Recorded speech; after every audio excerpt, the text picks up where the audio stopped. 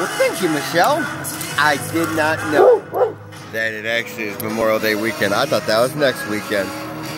So, yes, what a beautiful life. You know, taking care of those, as I learned, man, honestly, if I tell you the truth, but when my best friend died back in November of last year, and I never got a call, I never knew until he was dead that he was in a nursing home with his last days and his last breath spent alone.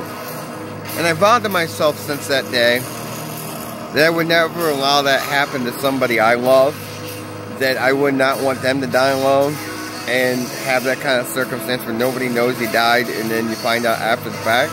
It's always kind of haunted me, in all honesty, because yeah, I just felt so bad for my best friend.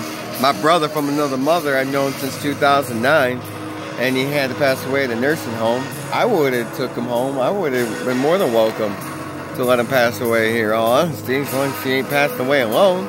So, Carol, I appreciate you taking care of your mother. That's awesome.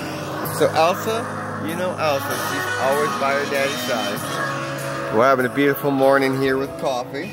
You gonna say good morning to the family community there, Elsa Lana? I did not know it was Memorial Day weekend, so thank you, Michelle.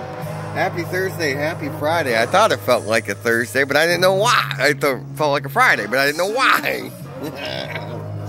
See, this is why it's only one take. I don't really have an editing process here, brothers and sisters.